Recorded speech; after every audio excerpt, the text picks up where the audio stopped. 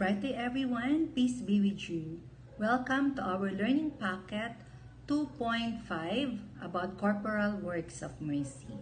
Let's start with Proverbs chapter 28 verse 27. It says, "Those who give to the poor will lack nothing, but those who close their eyes to them receive many curses." These are our learning outcomes as we discuss today's topic. First, to enumerate the corporal works of mercy.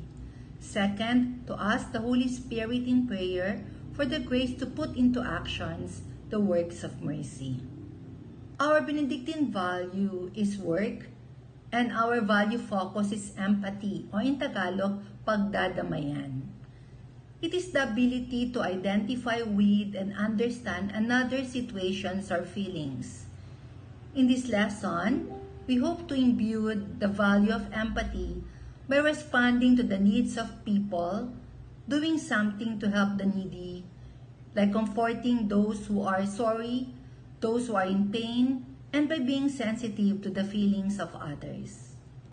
The corporal works of mercy are charitable actions by which we help our neighbors in their bodily needs. Remember, corpse means body.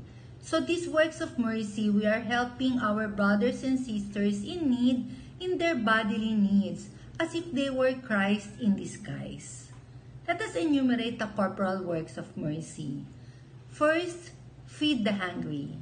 Second, give drink to the thirsty. Third, shelter the homeless. Fourth, visit the sick. 6. Visit the prisoners or the imprisoned. And last, bury the dead. Remember, there are 7 corporal works of mercy, and we help our brothers and sisters in their bodily needs. I have listed some practical advice in our learning packets on how you can live them out, especially in our situation right now. Delivery of milk tea or taking out of burgers, you may try to give it up and donate food to families who have no money to buy food. Make an effort not to waste water. Remember to turn off the water faucet when you are brushing your teeth or washing dishes can help.